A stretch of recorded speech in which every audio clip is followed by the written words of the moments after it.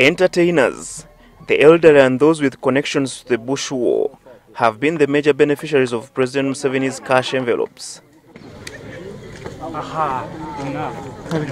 In many trading centers he has passed, residents have openly asked him for money, a request he has heeded to.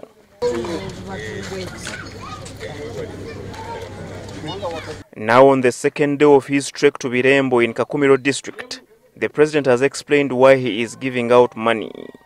Though President Museveni has professed to being against the act of cash handouts in principle, he says he acknowledges the hardships of some of the people he meets and he feels obliged to give them some assistance.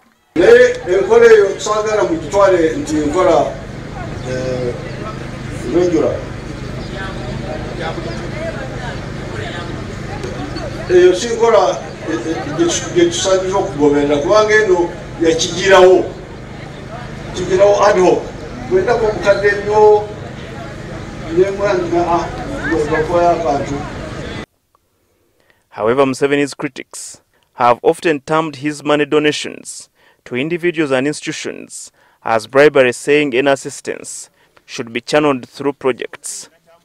Museveni cautioned the youths who are looking forward to receiving cash envelopes from him.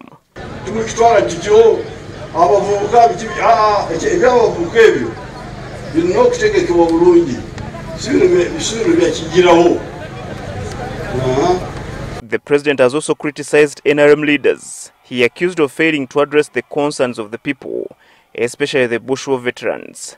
I'm going to tell the NRM MPs, I'm going to put it in writing.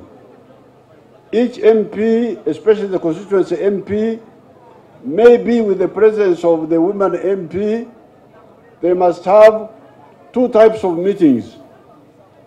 Consultative meetings where you come to hear what the people,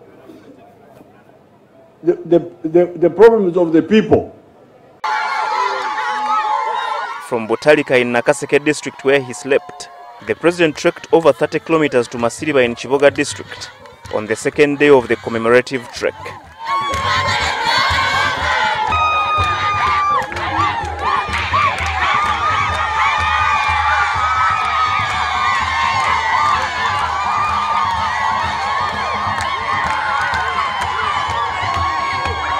Habad Ziwa, NTV Weekend Edition.